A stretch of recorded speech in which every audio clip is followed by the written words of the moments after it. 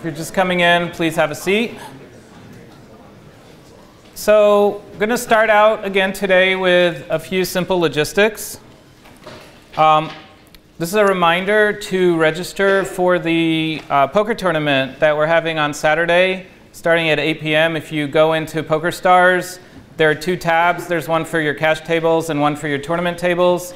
And go to the tournament tables, and you should see, if you're in the club, which at this point I think just about everybody is in, you'll see the tournament there, and you should be able to click on it and register. Again, this is a completely optional practice one, but I want to kind of stress test the system, and also before we actually play the satellite, that's going to really count, to have everybody get an opportunity to have some experience playing. Also, we're going to be showing rounders at 7:30 in this room on Friday. So that's tomorrow evening, those of you that are interested in seeing it. If you're not able to make that or prefer to do it some other way, you can watch it on Netflix anytime if you have a Netflix account. Also, last night we had a nice group here watching All In, the poker movie. We're going to show it again on Monday, January 20th at 1:30. So that would be normally the class time, but that's a holiday, so we don't have class, and we're going to show that movie here. If you want to watch that on your own, that's available on Amazon Prime. So I did have a chance to play a little bit last night, and some of you know that because I played with you. And once again, I have some feedback for you. There was less open limping than there was when I played with you guys the day before, but some of you were still doing it. So rather than just come in for 100 when the big blind is 100, I encourage you to try to come in for 3 times that. The raises, some of them I thought the sizing was a little unusual. I was trying to figure out the logic behind it. Unless you have a specific reason for raising something other than 3 big blinds when you raise, if you have another reason, then that's great. But if you don't have something that you could articulate and explain to someone, then just raise 3 times the big blind. Also, I thought the opening ranges were a little wide. That means that you were starting with hands that weren't necessarily in the categories that I went over yesterday in class that you should be opening with. Typically, you shouldn't play more than 1 or 2 hands in a round. And a round is when the button goes all the way around the table. So if you have the button and the button gets back to you and you've played half of the hands, you're playing too loose. You're probably playing too many. Now, from time to time, you know, the good hands will come and they'll come in bunches, but in general, I would say 1 or 2 times. And this could be fun when you have play money in front of you and you're like, well, I don't want to sit out the whole time. I want to play. It's not real money. I even saw someone in the chat the other night say, oh, this isn't how I would have played it if it was real money. And that's defeating the purpose of what we're doing here. You're supposed to be getting experience in how to play. I also heard in the chat room yesterday the word dominated used a lot in the banter. I thought that was kind of funny because I taught you guys about hand domination, and some of you took heart to that. All right. So as you all know, if you read your email, we got a solution to the riddle from Amber Hamlin, who's going to come down in a minute and tell you the solution. I have to say that at about 1:15 yesterday, I'm sorry, 1:45, 15 minutes into class, I presented this riddle to the class. And the email that I got with the solution came at 2:30. So while Amber's super smart and did a great job solving this riddle, she wasn't paying attention in class yesterday. And the lesson to me is to give riddles at the end of class in the future. And I'm wondering how many more of you were working on the riddle. And like I said in the email, Danny Blessing also came up to me at the end of class with the correct solution, but he is not eligible to get the automatic entry into my tournament because he's already got an entry as a course assistant. So now, I'm going to remind you what the riddle is, and then I've asked Amber, and she's agreed to come up and tell you the solution that she came up with, which is the right answer. So looking back on the hand afterwards, and I'll preface this by saying that if those words were not in the riddle wouldn't work, okay? So looking back on the hands afterwards is important. You had the absolute nuts on the flop. The absolute nuts means nobody could possibly have a better hand than you do. You had the absolute nuts on the turn. And on the river, you couldn't win or even chop. Before Amber comes down, I'll tell you that I did enjoy all of the guesses that you guys sent me, including an attachment with a detailed proof that this was impossible, which I really enjoyed. So it is possible. And now I'll ask Amber to come on down and tell you guys, and I'm going to be her scribe on the chalkboard.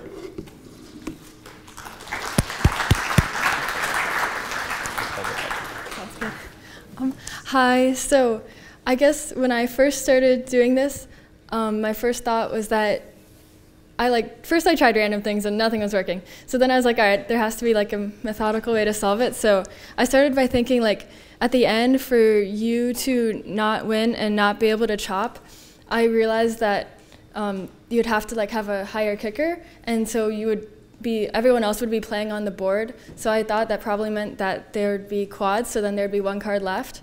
And so then I was like, oh, and then for you to not have the higher kicker, you'd probably be dealing with low cards.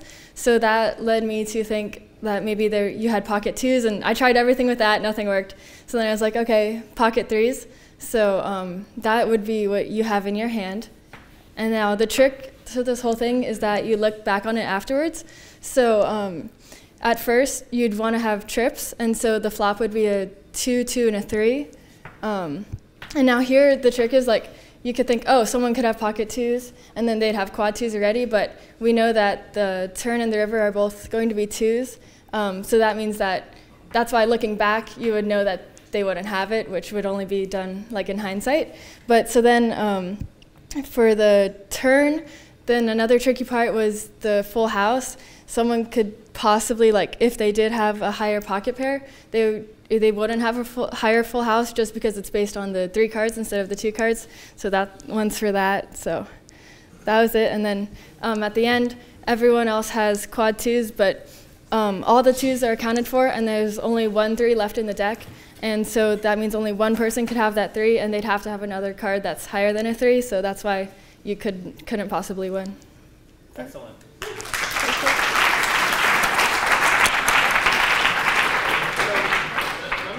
Reiterate that last point. On the river, your hand is quad deuces with a 3. You're basically playing the board. And then why does someone have to have a better hand? And this is what Amber said. There's only 1 3 left in the deck. And so the worst possible hand that's out there is 3 4. But that beats you because it's quad deuces with a 4. And a lot of people actually emailed me that you have twos, the same idea but with twos. And the reason that doesn't work is because on the turn, you end up with 3 deuces up here instead of 3 3s. And so if anyone has a higher pair than that, then they've got you beat and you don't have the nuts. So that was a fun riddle. You can take that to your poker friends in the future. So let me talk about how to describe a hand. Okay, I'm turning all of you guys into poker players, and you're going to have poker friends. That's what poker players have. And you're going to go to your poker friends and you're going to say, you're not going to believe this hand that I had last night. And you want to describe the hand to them. And there are correct ways to describe a hand and there are incorrect ways. And how somebody describes a hand is a pretty good indication of how much they understand about poker. So the things that you want to include when you're describing a hand, the most important thing is what were the stack sizes. If you start telling somebody about your hand and you don't say whether you were deep stacked or shallow stacked, the rest of your play doesn't make any sense because so much of your decision about which cards to play on the pre-flop, on the flop, and even later in the hand depend on what the stack sizes are. Did you have implied odds? You know, remember that high cards go down in value the deeper the stack is. So if you don't tell someone how deep the stack was and you just tell them that you had pocket kings, they don't know whether pocket kings is a strong hand or not. Same thing for suited connectors that go up in value as the stock size goes up. Next, you want to tell them about your table image. You say, well, everybody thought that I was really tight because I hadn't played a hand in a while. Or I had gotten 5 really good hands in a row. I raised every time. Everybody folded. They thought I was a maniac. I was going to use that to my advantage. You have to, as part of describing your hand, talk about what your image is. And then talk about how you've been playing recently. Have you been aggressive? Have you been passive? Are there players at the table that know you and know that normally you're very timid at the table, but today you're being very aggressive or something like that? You want to tell people when you're describing your hand what your position was. I was under the gun. I was on the button. I was in the cutoff. The cutoff is 1 before the button. I was the big blind. That's part of your description. Of course, don't forget to tell them what your hand was. You know, I had ace-queen suited, I had pocket fives, whatever. And then you want to describe your thought process when you're describing the hand. And the last thing is, what was the action? Okay, my opponent raised, the next guy re-raised, I 4-bet. Okay, so what was the action? So let me give you an example of how not to do it. This is how some people who really aren't that familiar with poker will describe a hand, and you'll hear this all the time. I had a pair of aces. I bet big and got one caller. Flop came low cards. I check raised him and he called. Turn was another blank and I bet out. He shoved all in and I called. I can't believe he hit a set and I lost my whole stack. Okay, this almost didn't mention anything of all the most important things. So now, I've been teaching a long time, and one of the mantras of teaching is you don't just read your slides if they're long and wordy, but I'm going to do that anyway, just for fun on this one. I started the hand with 100 big blinds and looked down at pocket aces on the button. Most of the table had me covered, but the donkey in seat 3 had only 60 big blinds, and he had been very active lately, and he was steaming because of a few recent bad beats. He did not like folding, so I was going to try to isolate him. The under-the-gun player, who hasn't been very active, raises to 3 big blinds, and the donkey calls. It got to me, and I decided to try to isolate the donkey rather than go multi-way to the flop, so I 3-bet to 9 big blinds. The under-the-gun folded as I expected, and the donkey calls.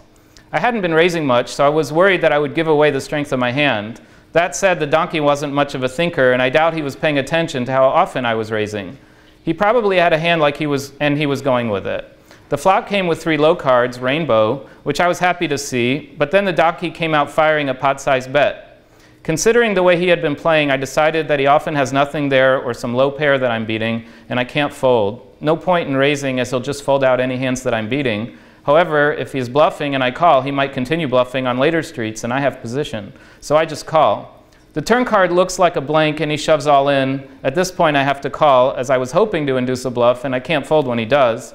Furthermore, since he only started with 60 bigs, it's not that big a bet, so I call. The river is a 2, and he shows 7 deuce for 2 pair and cracks my aces.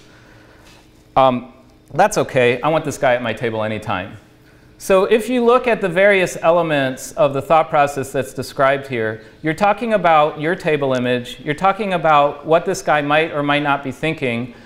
When you say you call, the reason you say you call is, well, I don't think he's going to call a bet of mine unless I'm ahead of him, and I want to induce a bluff. So you're kind of going through a lot of the thought process that you're supposed to have when you describe a hand. And so when you describe a hand, I want it to look more like this than like the first one.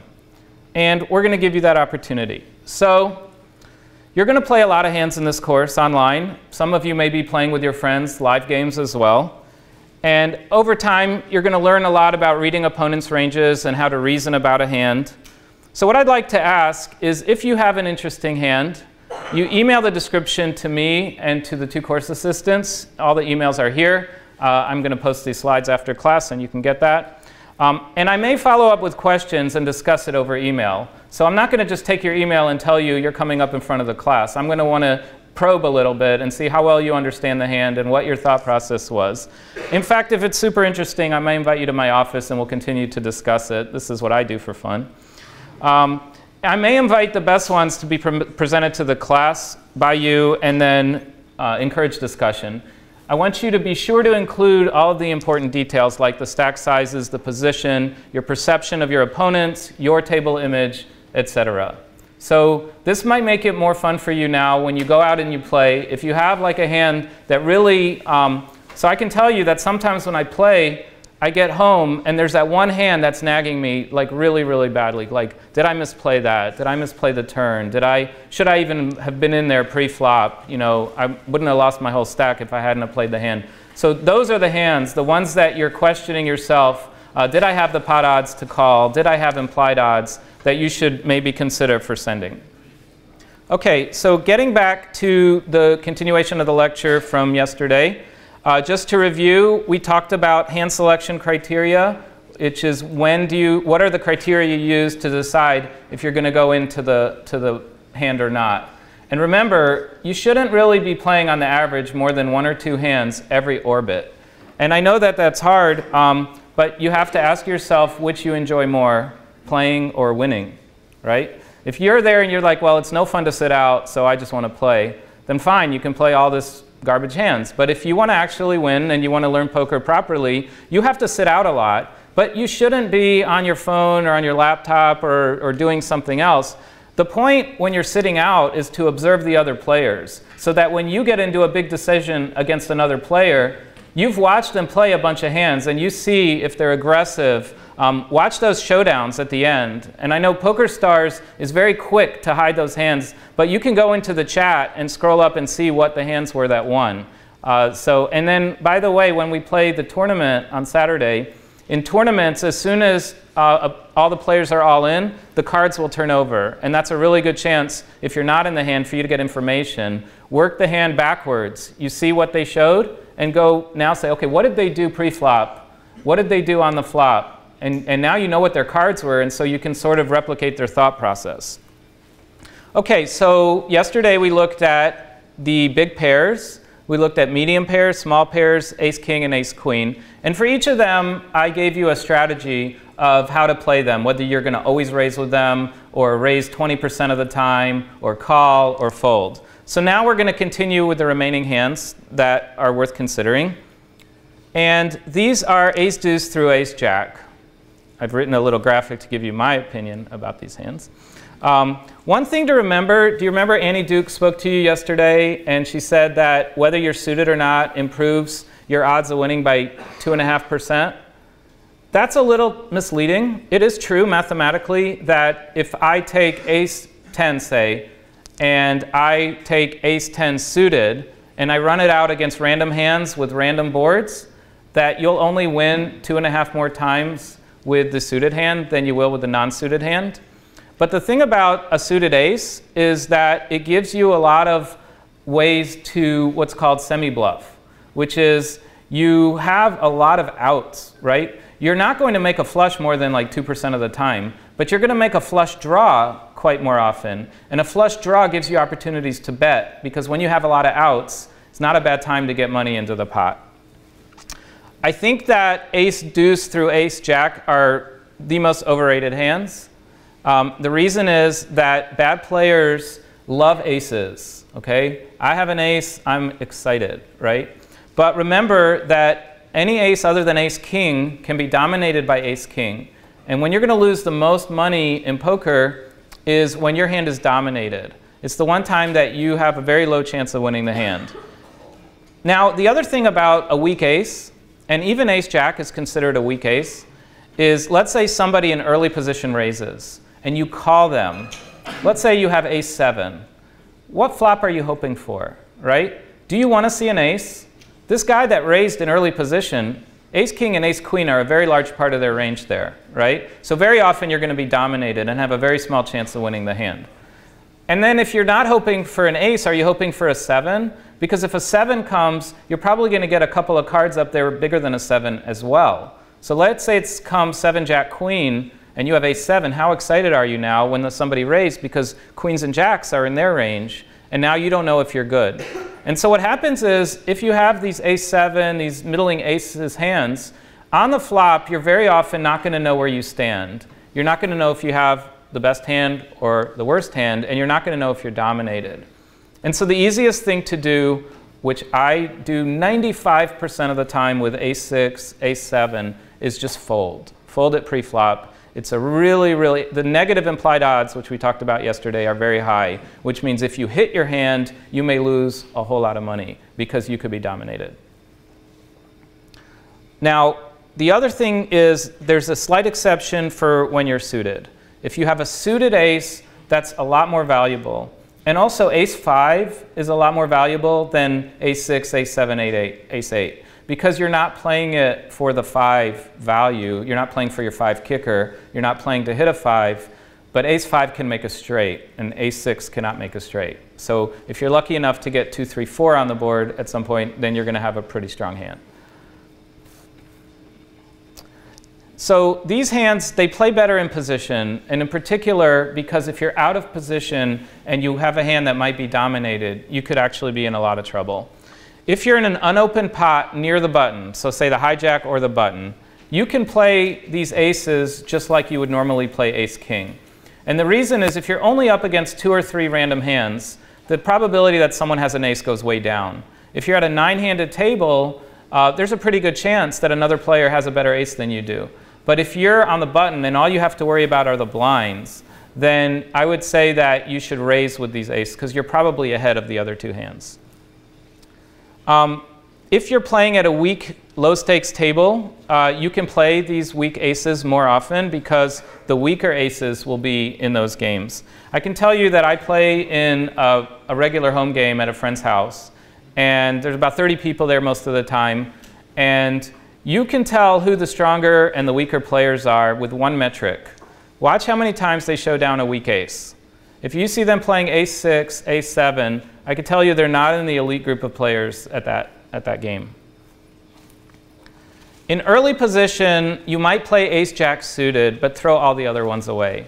The problem is if you're under the gun or under the gun +1, too often you're going to be playing against a whole bunch of unknown hands, and one of them might have a bigger ace, and you're guaranteed to be out of position unless you end up against one of the blinds. In middle position, I would say ace-jack and ace-10 and suited aces at passive tables, but at an active table with a lot of raising, don't even play those hands. When I first started playing poker and studying poker, and I read this in a poker book, Dan Harrington says, in middle position, you could pretty much throw away ace-jack. I said, well, ace-jack is a top 10% hand. What am I playing? And the answer is, wait till you're in late position, okay? You have every one of the sets of hands I've gone through, I've said many, many more hands you can play in late position. In early position, middle position, there's almost no hands. If I'm under the gun and I'm raising at a 9-handed table, I have ace-king, ace-queen, ace-jack suited, pairs down to 7s, and you know, I'm probably not playing too many other hands under the gun. If I'm on the button, I'm very happy with 4-6 suited, okay? Because I'm on the button, I'm going to act last. If I hit some big hand, that'll be great. And as I move away from the button towards the under the gun, kind of the range, if you imagine this bag full of hands, the bag kind of shrinks and shrinks and shrinks and shrinks and shrinks. Whoops. In late position, you can play suited aces and ace-10, but don't play aces like weak aces if the pot's already opened. That's only if you're the opener. And it's pretty rare in most poker tables to be, you know, on the button and everyone just folds to you. If that happens, then go ahead and play. But if somebody raises, just throw away those aces. Now, Doyle Brunson gives a category of hands called trouble hands. How many people have already watched the All In Poker movie, either on your own or in here yesterday? Okay. So you guys have seen who Doyle Brunson is. The rest of you will see. He is perhaps, you know, he's the granddaddy of poker. He's a 2-time World Series of Poker main event champion. Interesting fact that both times he won it with the same hand. And the hand was one of the garbage hands, 10-deuce. And so 10-deuce is referred to as the Doyle Brunson. He's been playing poker, you know, for 60 years or so at the elite level, and he's kind of one of the old school guys. But he wrote a book called Super System and Super System 2. And those, for many players, are the Bible of poker. Those are the books that people grew up learning on. And I really enjoy his books. So he coined the term trouble hands in his book. And these are hands that you feel very good about when you get dealt them. They're nice looking. They've got 2 Broadway cards. Broadway is 10 through ace. And most players, if you've been sitting there all day folding Jack Deuce, Queen 3, all these nothing hands, and all of a sudden you're dealt King Queen suited, you got to play it, right? It's a fun, nice looking hand. And you feel good if you make a pair with it, because it's usually going to be top pair with a decent kicker. But if you're dominated, you're in trouble. And every one of these hands is dominated by ace-king down to ace-10. Okay, that means that you share a card, but they have a bigger kicker. And that's trouble because these are exactly the hands that most people don't fold. So if you have king-queen and you're at a table, I don't recommend folding king-queen pre-flop in late position. But keep in mind that if somebody bets, let's say that somebody in early position raises, and you know they're a good player. So you know that often they have a pretty good hand if they're under the gun and they're raising. And you have king-queen on the button, I don't recommend folding. I think you should call. You got position, you have a pretty good hand. But if you hit either of your cards on the flop and the player gets very aggressive with you, at some point in that hand, you should consider folding, especially before the really big money goes in, because you could be dominated. And so if that's said, and if good players know that you do that, you take it to the next level, right?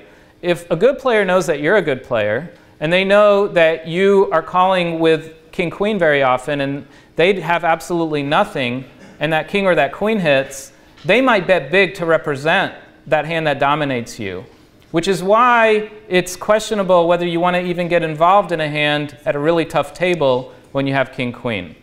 And there's a danger here that you're going to take all this logic and say, well, I can't play anything, right? But the thing is that they don't know what your hand is, just like you don't know what their hand is. So they can represent ace-king, but so can you. They may not have it. And that's why you need to observe the table. If this is a person that 9 times out of 10, they try to represent the strongest possible hand, which they could only have 1 times out of 10, only once out of 10 can you have a top 10% hand, right? That's just simple math. You're not going to have a top 10% hand 40% of the time. You're going to have it 10% of the time. So if somebody's raising like they have a top 10% hand 40% of the time, you know that at least 3/4 of the time they're full of it, right? And so you want to re-raise them. Some of these hands even dominate the others, which is why you should consider king-queen to be a lot stronger than queen-10, significantly stronger. So the weaker the trouble hand, the worse the trouble hand is.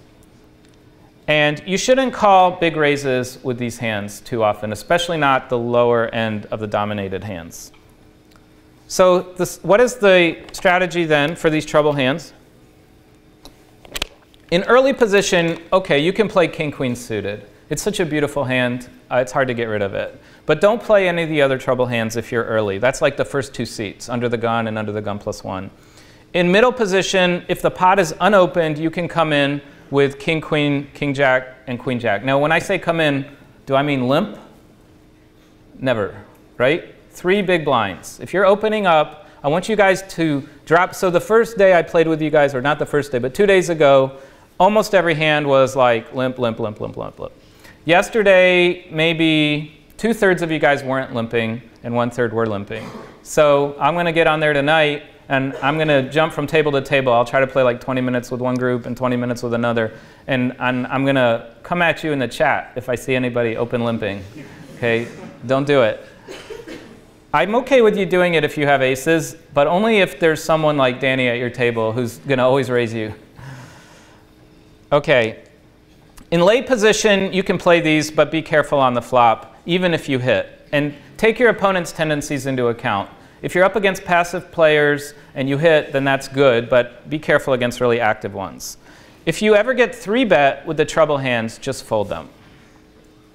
Okay, so we only have 2 more categories of hands to look at, and then we're going to do something else that I think will be fun and interesting.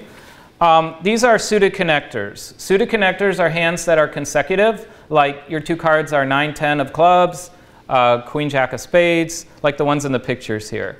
Note that hands like ace-king and 2-3 are less valuable as suited connectors than hands like 9-10. What's the reason for that? Let's see a hand. Yes? Ace-king, you can only go down, whereas 9-10 you can go all the way down. Right. So 2-3 and ace-king are limited in their straight potential because you can't go up with the ace-king, which means that for the 9-10, there's a lot more possible straights than there are when you're on one of the ends.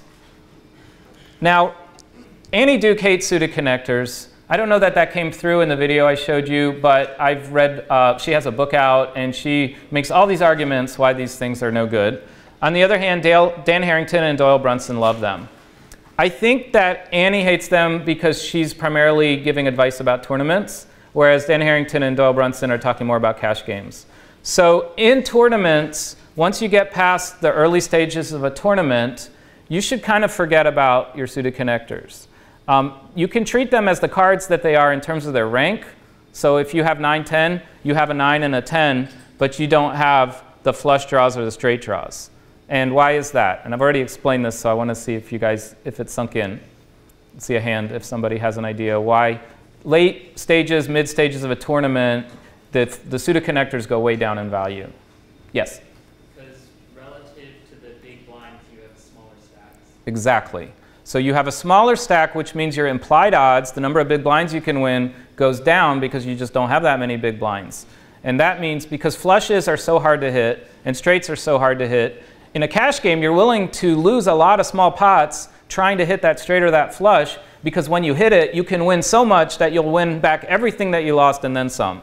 In the late stages of a tournament, you just can't.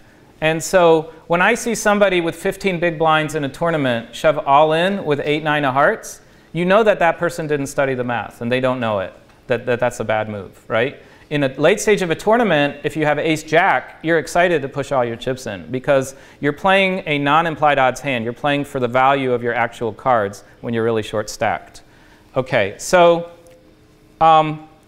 these play well as disguised hands. So when you do hit your hand, it will often not be apparent, especially with straights, to people that you hit them. In early position, I mostly fold these.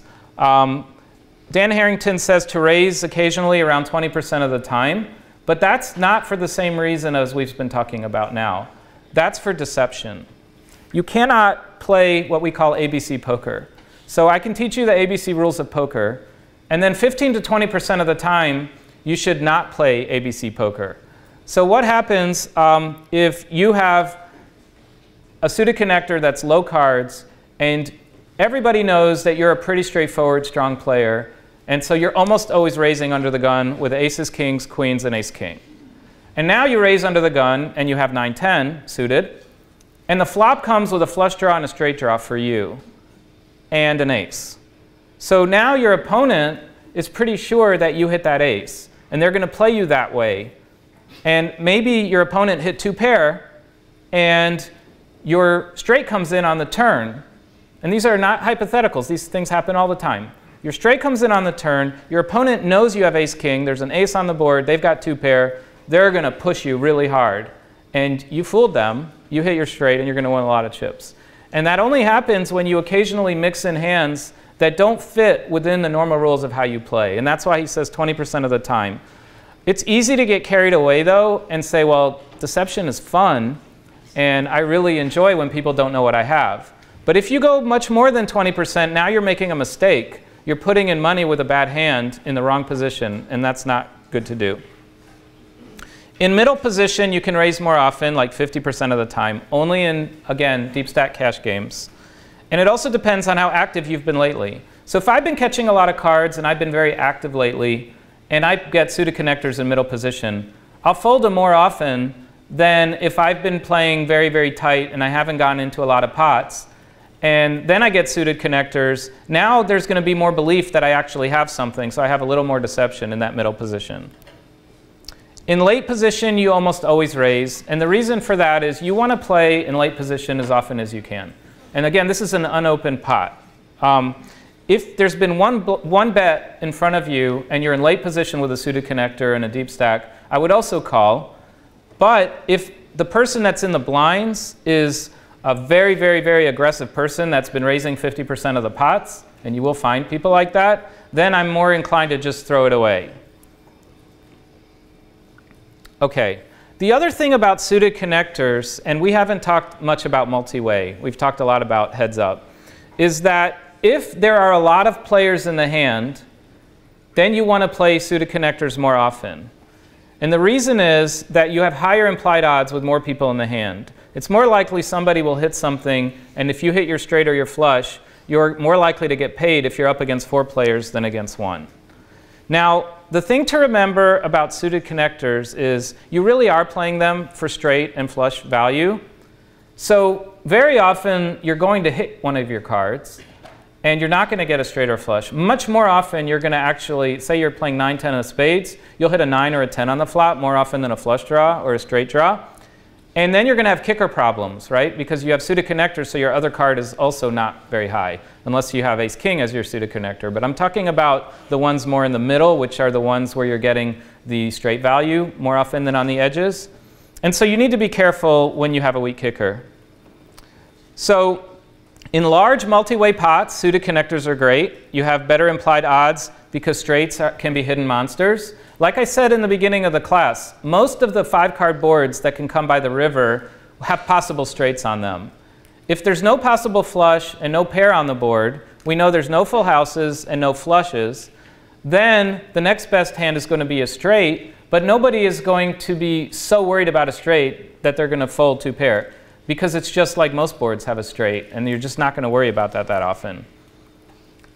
So now I'm going to talk about a couple of other playable hands, and then we're going to talk about all the other hands. So in late position, basically everything that I've talked about so far, those should be 90 to 95% of what you play. You really shouldn't play anything else.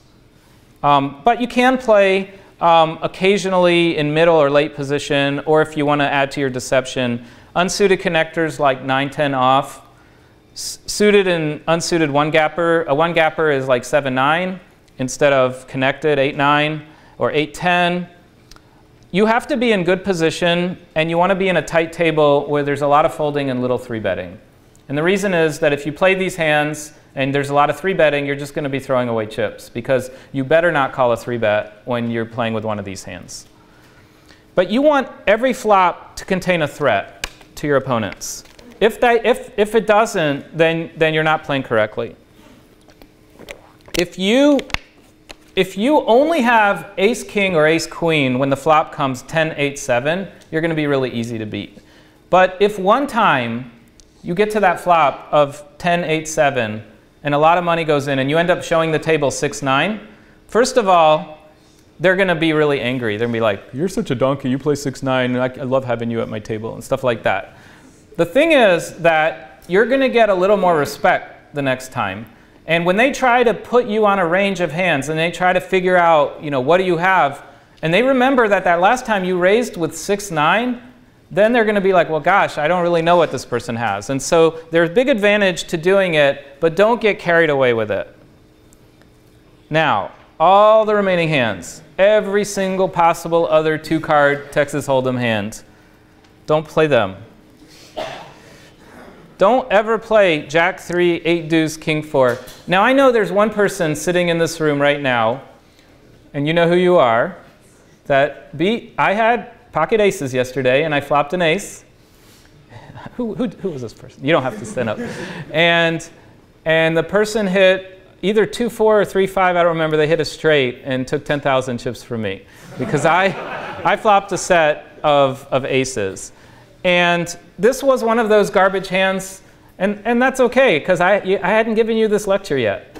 But now, now you should know, don't play these hands. And I asked you this earlier, like if you just enjoy playing, there's blackjack, there's slot machines, there's craps. You can play all day long, but if you enjoy winning, then you have to play proper poker. In deep stack cash games, winning the blinds is not a thing, right? You don't want to take a hand like Queen 6 in late position and put in a big raise and everybody folds and you're like, yeah, I won the big and the small blind. Big deal, right? But what happens if the big blind re-raises you? You're folding Queen 6, I hope, right? And so these hands, they're just too many good hands that you're going to get over time. There's no point in playing these. You're going to only play like 2 hands per orbit, and you might decide after this lecture today that poker's boring. And that's fine. But remember, during the other 8 to 9 hands, you should be observing the table, and you should be trying to get a read on all of your opponents. And the good hands will come. There's a very famous saying in poker, there's no shame in folding. You usually hear that from the big blind in a tournament when the small blind is trying to decide what to do. OK, so that's the end of the starting hand strategy. And the strategy that I gave you would be called a tag, tight aggressive. Okay? Not all players are tight aggressive. I am tight aggressive. I recommend that you play tight aggressive. But a lot of players are lags, loose aggressive. And the really good lags win the most money. The problem is that the really bad lags think they're the really good lags, and they're not. So a lag will play more hands, and they're going to have more disguised hands. You might have a guy in your game that you're like, how does he always get so lucky, right? How does this player always do it? I mean, he only had Jack 3 and he hit, 2 pair, and no one else ever does that. And the reason is no one else ever plays Jack 3, and they may win the one huge pot that keeps them coming back to poker, but they're not playing very well, unless they're a very good lag. The lag has to bully, by definition, right? Because the lag is going to hit the board less often than the tag, right? The tag is going to be playing good cards, and if he doesn't hit the hand, he's going to fold at some point early in the hand. The lag is playing bad cards.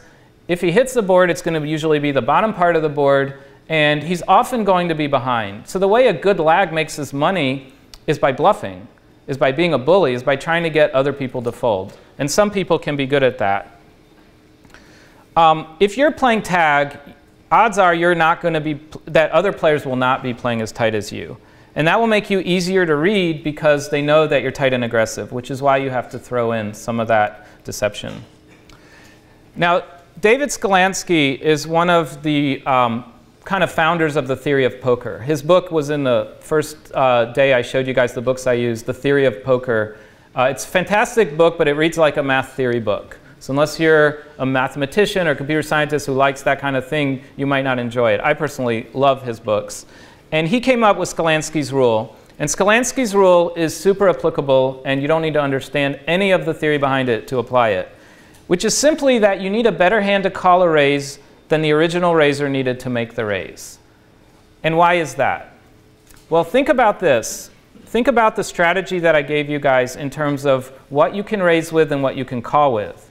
There were a lot more hands if you're in an unopened pot. Say that you're in middle position with an unopened pot. Most of the hands that I described as being playable, I recommended that you come in for a raise.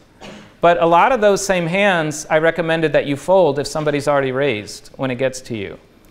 And so if you're sitting at the table, let's say you're on the button, and you're trying to assign ranges to all the other players in the hand, and the first guy under the gun raises, and the guy 3 to his left calls the raise, and you're on the button, and you want to figure out what do these guys have, you should put the guy in early position on a wider range of hands than the guy that called. And that can be really useful, especially when we look at some of the moves that you can make at the poker table later on.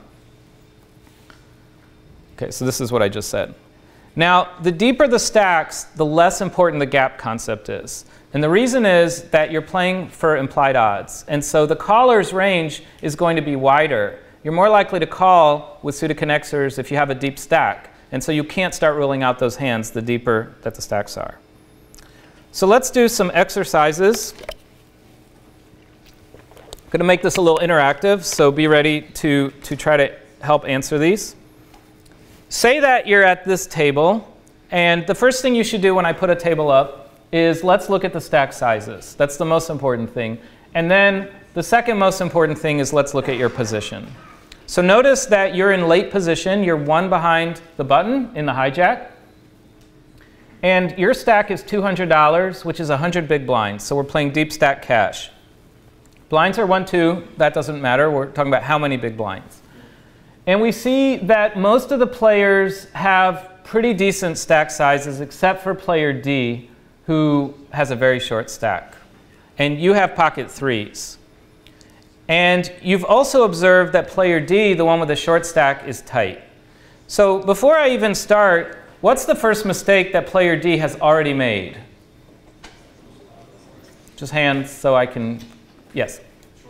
Short stack. Like you're playing cash game, you're allowed to always add to your stack. So if he lost a big hand and he has 40, he should have 100 at least, or 200. He should buy in for the table max. He always should, I think. So A, B, and C all fold. Remember the A acts after the big blind, so he folds, B folds, C folds. Player D raises to $8, and the question is, should you call or fold or raise? And this ties into the strategy. Remember we talked about small pairs. You do have position. So let's see a show of hand. Who's the callers? A couple of callers. Who are the raisers? Few raisers. Who's folding? Most of you are folding. OK, the key thing in this hand is the opponent only has $32 behind. Once he bets $8, he's got $32. Your odds against hitting a set are 7.5 to 1. Remember we talked about odds against? And the reason is there are only 2 cards that can give you the set. On most flops, you're not going to be able to call, right? Because almost every flop you're going to see is going to have a card above a 3. And this guy is going to bet out at you. and so you should fold. So I'm with the folders here. Now here's a question. Let's say that I said D was tight in this example. Let's change that. Let's say he's a lag, super lag, okay? So he's playing a wide array of hands, and I'm going to ask you again, call, raise, or fold. So who's calling? Okay, who's raising? Who's folding? It's about even, I think. Well, I don't have it on my slide. I would still fold, okay? Because the thing is that at best, he's got 2 cards over your 3s, which are putting him about 50-50 against you. But there are a lot of pairs, 4s through aces, that he could have and play this way too. And even though there's a lot of junk, even his junk is often beating you. Like if he's playing queen 5, which he should never be playing, but he's a super lag, he's still 50-50 against you. And if he has a pair, he's not going anywhere. So the problem is if you have a small pair and you're up against a short stack, you don't want to get involved. That's the lesson. So let's look at a different type of hand. You have 4-6 of hearts. And now let's look at the table, and we're going to look at stack sizes, position, and we're going to also look at player tendencies, which I've identified a few. Okay, and by the way, these hands that I'm showing you are out of Harrington's book. So we see that the stacks are very, very large. We have over 200 big blinds, $1,300. We have 1,100, sorry, almost 200 big blinds. The player B has big. Player A is short, and then there's a bunch of medium and another big at F. Okay, so we got the lay of the land. We're playing deep stack poker, right? We're playing at least 100 big blinds here, pretty much. We have a tight player in front of us, and then behind us, there are a bunch of aggressive players, and we're out of position. So the first question is, we're third to act. Are we excited with suited one-gapper, 4-6, out of position? We're not excited. No, we shouldn't be. So player A folds, and player B, who's the tight player, raises to 20. So that's just a little more than 3 big blinds. And should you fold, call, or raise? We all know this one, right? Considerations are that the stacks are deep, and the stack being deep calls for calling, but you're in early position, and you have aggressive players behind you. You know that with 4-6 of hearts, if you call and someone behind you raises, you're going to have to fold. And you have 3 aggressive players behind you. Furthermore, you're going to be out of position. So this one is like a no-brainer. You're just going to fold it. Now let's look at a couple of brainers. So now let's examine this table. So we're in the small blind, and we got pocket 9s. So we finally have like a pretty decent hand. The stacks are pretty big. We have over 100 big blinds, so do most of the players. And then I've noticed that I've picked up a tendency on player F. And this is part of the observing the table and watching what people are doing. I've noticed that player F likes to raise unopened pots. That's a very specific tendency, but that's one you should look for. Because if you see that every time everybody folds to a person, they're raising, you still aren't getting top 10% hands more than 10% of the time. That's just a mantra, right? And so if every time it's unopened, it gets to them, you have to figure that they're doing it with a very wide range. It's much wider than the range of hands that I recommended that you play in all those positions. And also, he's in late position. So players A through E fold, and player F, who likes to raise unopened pots, raise to 40. And before I go on, he raises to 40. What's the range that we're going to put that player on of hands? Wide or narrow? He's in late position. He's deep stacked. And we already see that he likes to open when it's unopened to him. And we've already gotten like 5 folds, right? I'm going to say that that player, there's very few cards he doesn't hold there. Okay? He's coming in pretty wide. And then the button folds, and now it comes to me. And so the question is, am I going to fold, call, or raise? So how many people are folding? Good. No, you not fold here. How many people are calling? And how many people are raising? Okay, we got it about half between calling and raising. And this is where I'm going to teach you something that is going to apply very, very often and is very fundamental. So here are your considerations. What is F's range here? We said it's the world, right? How will my nines play post-flop? Always ask yourself, when you're in a difficult decision, you're sitting in the small blinds with pocket nines, a really loose player raised. I would call that a difficult decision. What's going to happen if I call? How are my nines going to play post-flop? Well, what's the flop going to be? I wish I knew. I don't know. But I can tell you it's probably going to have a card above a 9 in it, right? Very few flops don't.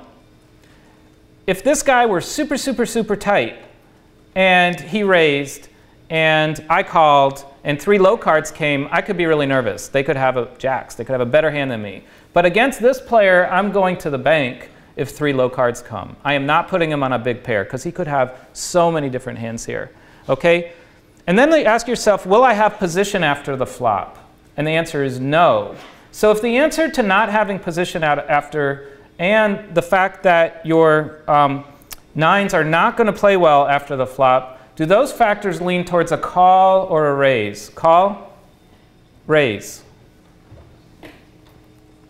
I say raise, and I say raise big. And the reason is, this guy is a clown, right? He probably doesn't have anything here. I'm probably going to take his 40 bucks right now. And I want to put him to the test. And I also want him to know not to mess around with me, right? So I'm going to raise big. And the real reason is, I'm kind of afraid of the flop. And if I don't like the flop, then I'm going to have to act first. And now what do I do? So the question is, if the flop comes king 10-3, and I'm out of position, do I bet? Do I check? Neither of those is a good option.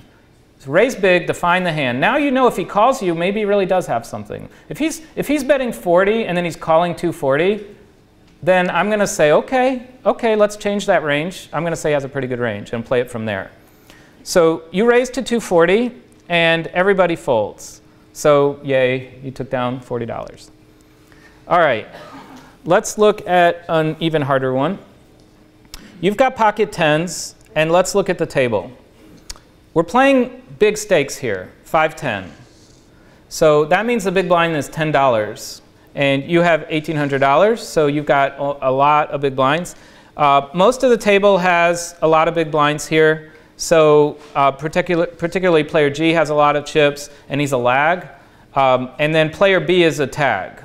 And both of those are going to be important. So I want to make sure I emphasize to you that if you don't have labels for your opponents, if you're playing for a while and you can't say tag, lag, you're at a huge disadvantage. Because a lot of your reasoning is going to be based on what label you've assigned to your opponent. And you can adjust your label. You can say that guy's a tag. And then all of a sudden, he shows down a hand where he raised an early position with 7-10. And you're like, well, maybe not such a tag after all. Or maybe he's a really good player and he's got a little deception in him. OK, so A folds. Oh, and your position. Your position is you're in middle position. You're 2 behind the button. That's often called the cutoff. OK, so C and D fold. Let's start over. A folds, and B raises to 30. Is that a standard raise? Yeah. Is he in early position? Yes. Is he a tag? Yeah. So the range that we gave the guy in the last hand, who was raising in late position and he always liked to raise on open pots, is so different from we're giving a guy who's in second position and we know he's a tag. So now we're like, OK, this guy probably has a pretty good hand, right? And then C and D fold, and now it comes to me. And this is a very different situation from the last hand. And the question is, do I fold, call, or raise? So how many people would fold? OK. How many people would call? And how many people would raise? OK, well, let's look at our considerations.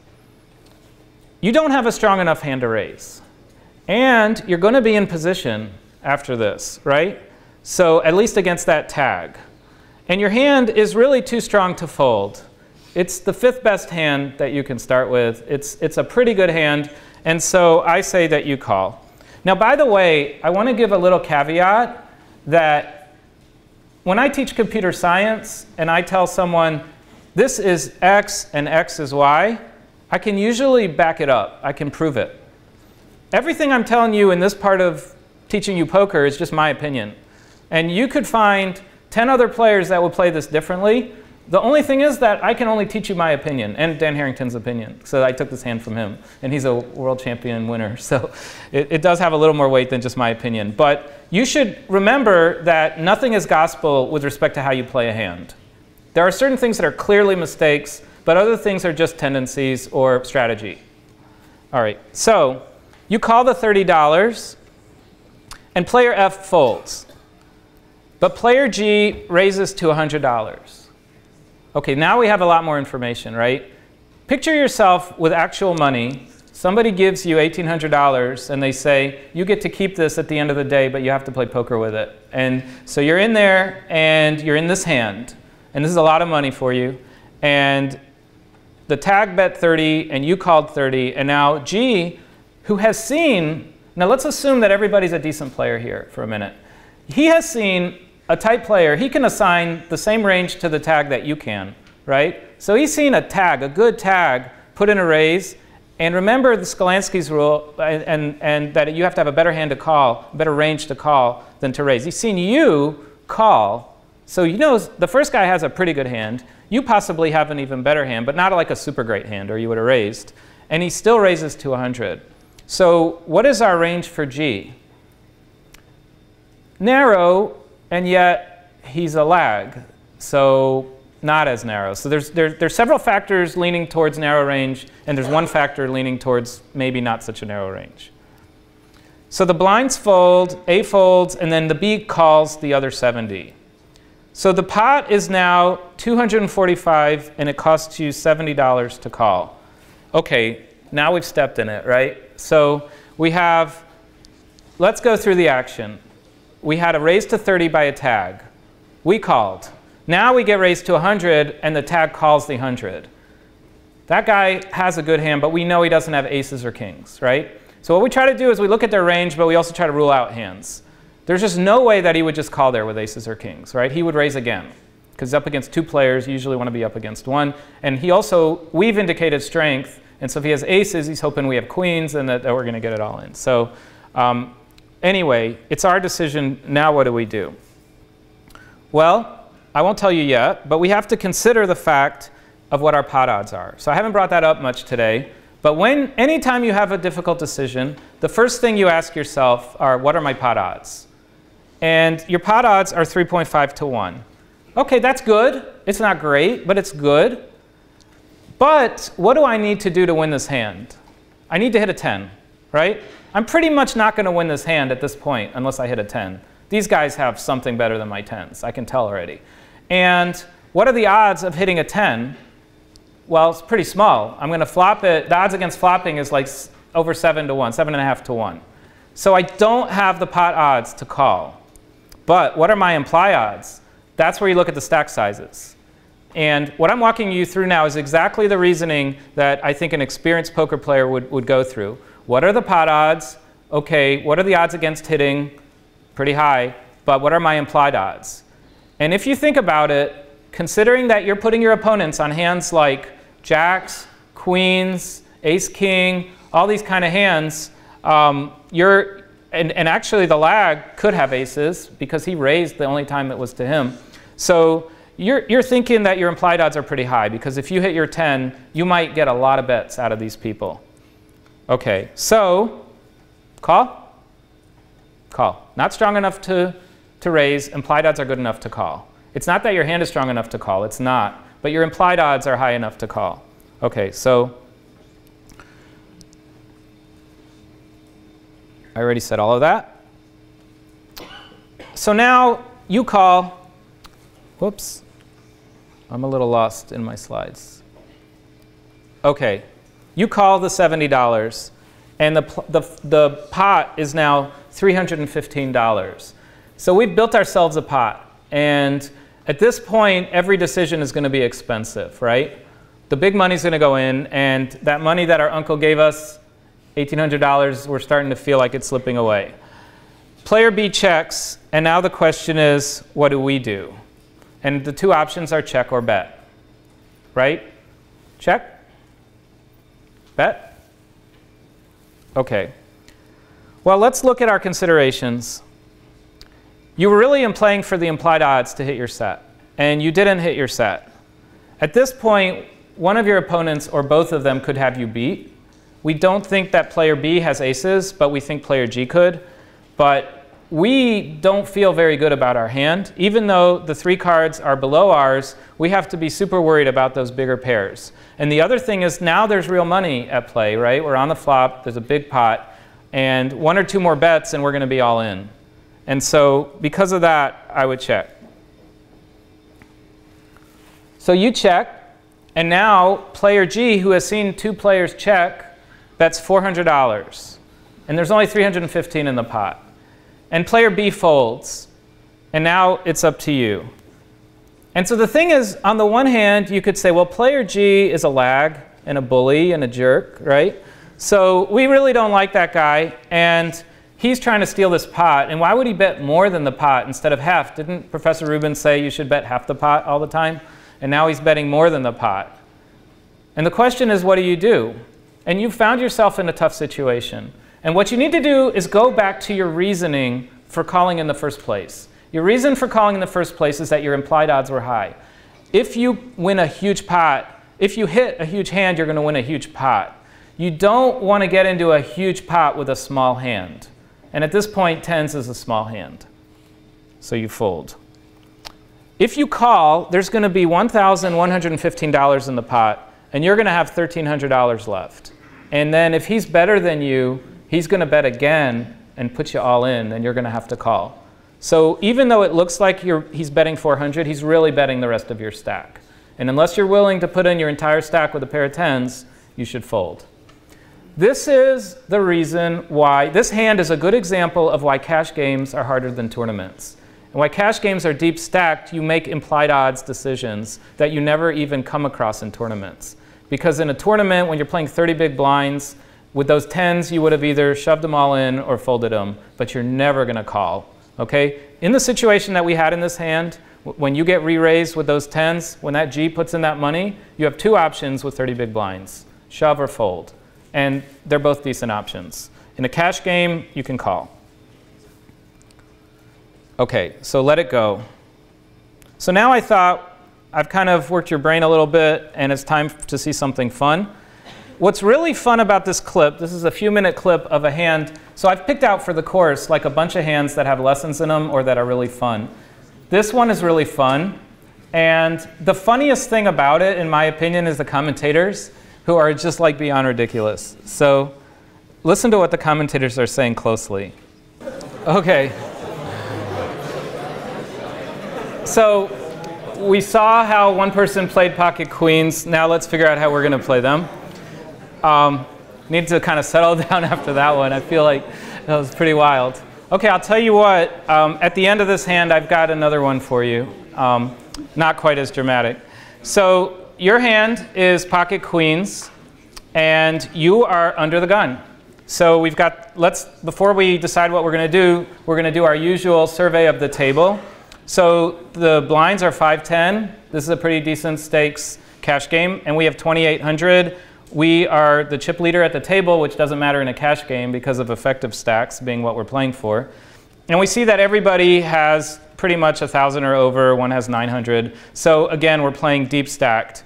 And remember what I told you, the deeper the stacks, the less in love I am with the big pairs. But this isn't like super duper deep. This is a really good situation and a really good hand. So the question is, do you fold, call, or raise? And since I know everyone in this room knows the answer, you're going to raise to 30. But that's not what you do. You call 10. So in this example, I'm going to show you the consequences of misplaying a hand. And in this case, you were supposed to raise to 30, but you raised to 10. Player B folds, and players C and D call. And players E and F fold, and G calls. Notice that G is aggressive. And the big blind checks. And so the small blind also calls. And do you see what you did? You now have 6 players going to the flop, and they could have all kinds of crazy hands. Try to put an aggressive player in the small blind or G on a range. You can't. They could have anything here. And as each person calls, the next person has better pot odds to call. And so what you end up with is an avalanche effect. If you have a limper, then people tend to limp and limp, limp, limp, limp, limp.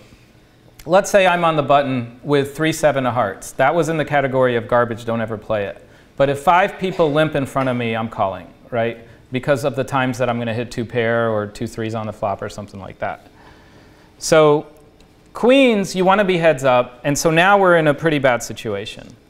So we have a pot of 60 because 6 people put $10 in. And the flop comes 8, 5, 4, right? And the question is, like, are we happy? Well, we're not too sad. I mean, it could have been worse. We didn't see an ace or a king. So the small blind and the big blind both check, and now it's my turn. And the question is, what do I do? How many people think you check? How many people think you bet? And how much would you bet? Half the pot? OK. So not a bad flop. You avoided the ace or the king. The only hands that beat you right now are sets, 2 pair, like 8-5 or 5-4. And those are unlikely to be out there because one of those cards is already on the board. But they're very possible. And the person could even have 6-7 out there. Because you know why? You didn't raise pre-flop. If you raise pre-flop, you're not going to worry about the 6-7. You're not going to worry about 2 pair. And you're really only losing to the sets. OK. So with 5 opponents, one of them probably hits something. Right? There's pretty much no chance that one of them doesn't have an 8, a 5, or a 4, like some kind of pair. And you can't let it check around. You have to bet this for value because right now you probably have the best hand, but you may not forever. And if you let 5 players see a turn, then probably you're going to be beat. Unfortunately, you screwed up again, and you just check. So small blind and the big blind check, you check, C and D check. And then player G, who's aggressive, bets 45. And the question is, what are you going to do? Well, the small blind folds, the big blind calls 45. And now there's 145 in the pot, and it's 45 to you. And what do? And now you're like squirming a little because there's money in the pot. You probably have the best hand, but you're not sure about it. You have no idea where you stand. And here are your considerations. You're probably the best, right? Most likely you have the best hand. Next question, always a natural question. What are your pot odds? Well, they're 4.2 to 1. And there are a ton of turn cards you don't want to see. Anytime there are turn cards you don't want to see, you want to bet because you want to get people out before you see that turn card. You don't want to see cards that will make it likely for someone to have 2 pair. You don't want to see straight cards like a 6 or a 7. I would put in a raise here to $200. We've had a $45 bet, another $45 bet. Go ahead and take this pot away. You've got the best hand. Bet 200. Unfortunately, you just call. And now C and D fold, and the pot is 195, and there are 3 of you. The turn is the 6 of hearts, one of the worst possible cards you could have seen. The big blind checks, and what do? Do you bet? Well, let's consider it. Anyone who has a 7 has already got a straight. There are many more 2-pair combinations now, 6-8, 6-5, 6-4. And you no longer can say that you probably have the best hand. So don't put any more in the pot. And now let me also make, how many most important concepts have I given you? This is the most important concept. It's likely that if you bet, worse hands are going to fold. Right? Anyone that's got a worse hand than your queens is going to probably fold it. So much money's gone in. There's been bets. There was a big raise. There were calls. Oh, no, we didn't raise. But there's been a bunch of bets. So are you getting any value when a worse hand folds? No. A worse hand than yours folds, but you were beating them anyway. Are you going to get a better hand I'm sorry. If a better hand is going to call you, that's not good either, right? So if you bet and a better hand calls you, that's no good, or if they raise you. So there's really no point in betting. You don't have a story of like why you bet, and so you should check. And you finally get it right. You check and G checks. That's interesting. So everybody's checked. So maybe no one's in love with this board. The river is the 2 of diamonds. That really shouldn't change anything unless someone had a pair of 2s or something like that. And now the big blind bets 100. And you groan, right? And the question is, what are you going to do now? And a lot of people will call here. A lot of people are playing poker will call here. But you want to start asking yourself to reason about what your opponent has. So consideration is he only bet half the pot. And so remember that when we learn pot odds, we say you don't only think about your pot odds, you think about the pot odds you're giving your opponent. And your opponent just gave you 3-to-1 pot odds. What does that tell you? It means he wants you to call. Remember the last example? There was like 350 in the pot and your opponent bet 400, right? Here, there's 195 in the pot, he bet 100. Probably expects you to call that. And so your queens are no good anymore, and you should fold. And you do. So here are the lessons. Passive play early on gets you in trouble. You didn't raise pre-flop, and you let in all kinds of hands. So somebody could easily have a 3, a 7. Both of those were straights. 6, 8 suited, that's 2 pair. And you didn't raise on the flop when you probably had the best hand. That was another mistake. You made a good fold on the river, but that's a pretty bad result for queens. And by the way, you're not certain that you made a good fold on the river. You think that you did. So the moral of this story is to play more aggressively pre-flop and on the flop when you have a strong hand, and don't limp. So let's round up starting hands. This is the end of starting hands in this class. And the question is, should you ever fold kings pre-flop? I asked you that question before, and I said no, you shouldn't. But we're going to see a video in a minute about that question. The odds that you're up against aces are pretty small, but there is one situation where you can safely fold kings, and that's a bubble situation. A bubble is a special point in a tournament right before the money. So let's say that 100 people enter a tournament, and the tournament pays 10%. That means 10 people are going to cash, right? If you come in 11th place, you've just played for 5 hours, and you get 0. And if you come in 10th place, you're going to get hundreds of dollars, okay? That's called the bubble. So bubble situation is 11 players are now playing poker. And let's say that there's somebody who's the chip leader. He's got the most chips at the table. And you're second in chips, right? So you have the second most chips. And 3 of the 11 players have like 1 or 2 big blinds. They're about to go out, and you'll be in the money. Okay, this is called a mega bubble situation, right? And what happens if you pick up kings and you raise? And now the guy who's the chip leader, who's been super active and bullying everyone, goes all in. And it folds to you. So now your reasoning should be as follows. If I just go take a lunch break and I don't play, these 3 guys are super short stacks. In 10 minutes, they're going to be gone, and I'll be in the money. And even coming in 10th place is hundreds of dollars, and coming in 8th place is a lot more. Number 2, I'm second in chips right now. And I'm going to do really well. I may come in the top 3 in this tournament. In fact, I took Avi Rubin's class, and I'm better than everyone here. And I have a lot of confidence in my abilities to outplay these guys. So do I want to risk my entire tournament life with these kings? The flip side is, this guy he knows that it's a bubble. And he knows that I should fold here if I want to play the bubble. And so he's raising all the time with garbage. And my kings are probably an 80% favorite here. And if I call, I'm going to double up, and I'll be the chip leader. And then I'll be in a position to win the tournament. So your reasoning should be, how much more money does first place get than 10th place? Because if first place, as an extreme example, let's say first place in this tournament is $10 million. Okay? And let's say that 10th place is $300 up to second place, which is $1,000. Okay, it's a no-brainer to call there, right? You have an 80% chance, most likely, that your kings are good and that you're going to win, and then you're going to be the person who's the favorite for that $10 million. On the other hand, if the structure is that the top 10 players make almost about the same, you know, it's $5 more for each one, and they're each getting $1,000, it's a trivial fold. You're like, okay, if I just fold, I'm going to get in the money, and all the money's pretty much the same. And so what you have to do in real life is look at the differences in the payout structure and make your decisions about what to do with your kings. This is the only situation that I can think of where you should fold kings pre-flop. But here's another one.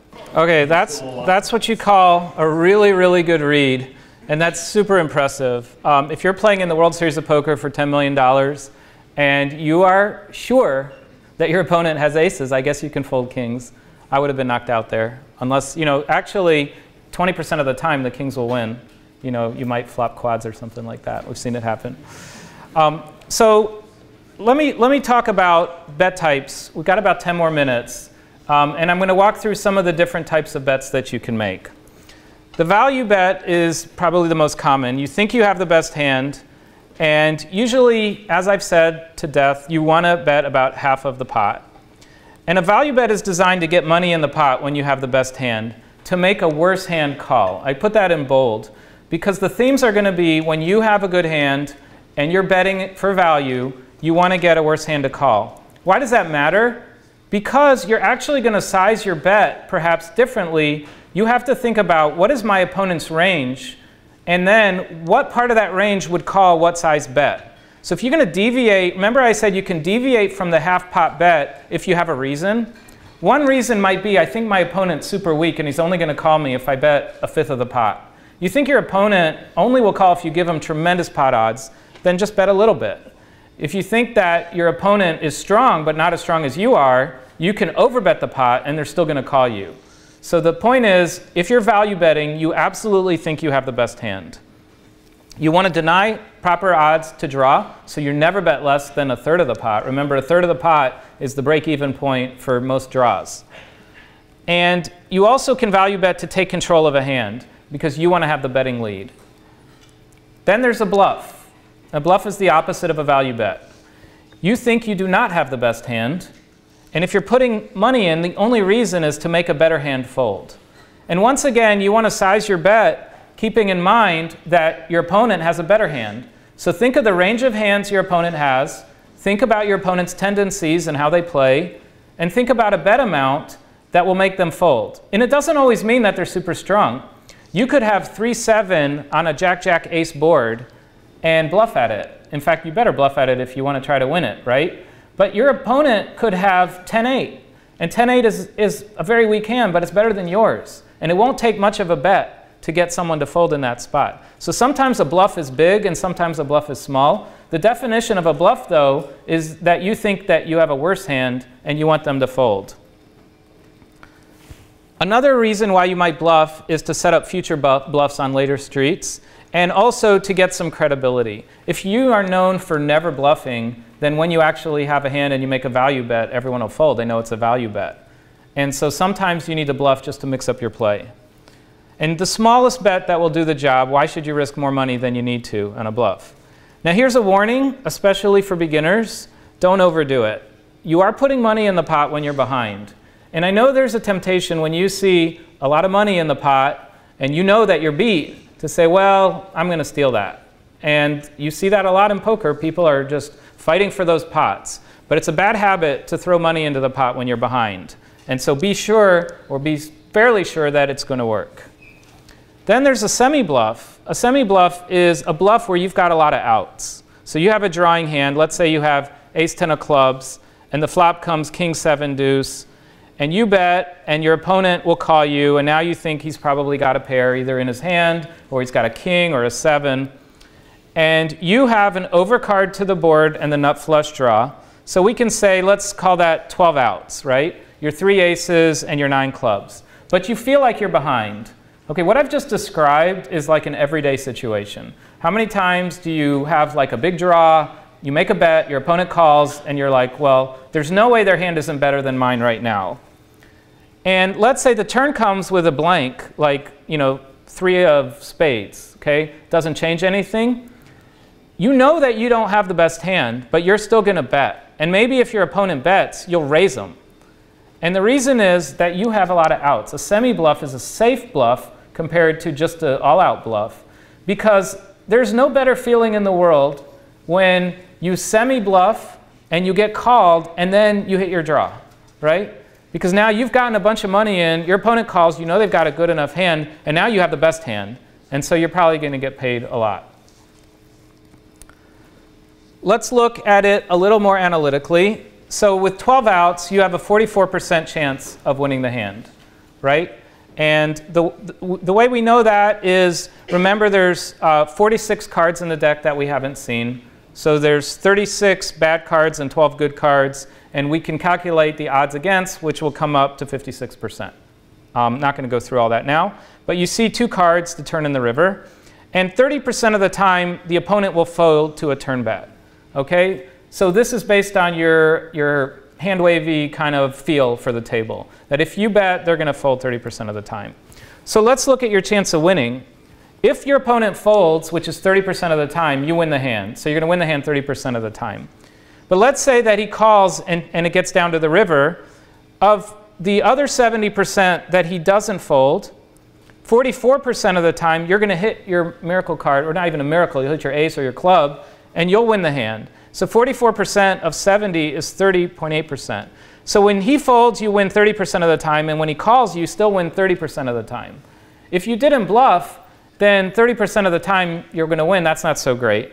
But if you semi-bluff, you make yourself a favorite in the hand because you have what's called fold equity. Because 30% of the time he folds, you win, and 30% of the time when he calls, you win. And all of a sudden, your semi-bluff made you a favorite in the hand. And in a cash game, if you're a 60% favorite, you have an edge, and so that's good. And so that's the power of semi-bluffing. Now, I should say, tread carefully. Maybe he won't fold 30% of the time, okay? Or maybe he has a monster, right? Maybe he's a player who never folds. You should, in your regular game when you play with your friends that you play with regularly and you get to know them, you should try to figure out how often people fold when you bet. And you want to do semi-bluffs against the players who know how to fold and not against the guys that never fold. And if you get raised when you semi-bluff, you're done. And that's a risk because you had this great draw, right? And if you check or if you just call and you don't semi-bluff, you have a chance to see if you hit your draw. Whereas if you bet and you get raised, then you have to throw it away and you just wasted a big draw. The other thing is you might hit your hand. Let's say in that example you hit your ace and he had two pair or a set. In that case, you're going to lose. So semi-bluffs are very powerful, but you don't want to overdo them. Don't semi-bluff every big draw. And I could rattle off names right now of people I play with who semi-bluff every big draw. They just always do it. That's not a good idea. Okay, so I am out of time. I have several other bets to go through, but I'll pick them up tomorrow.